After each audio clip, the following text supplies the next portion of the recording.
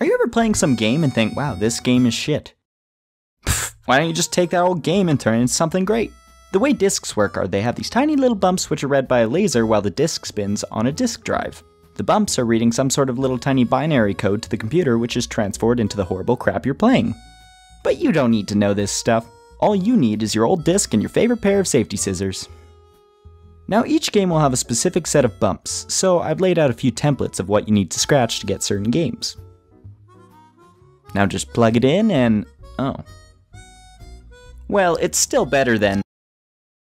Am I right? How to fix scratches...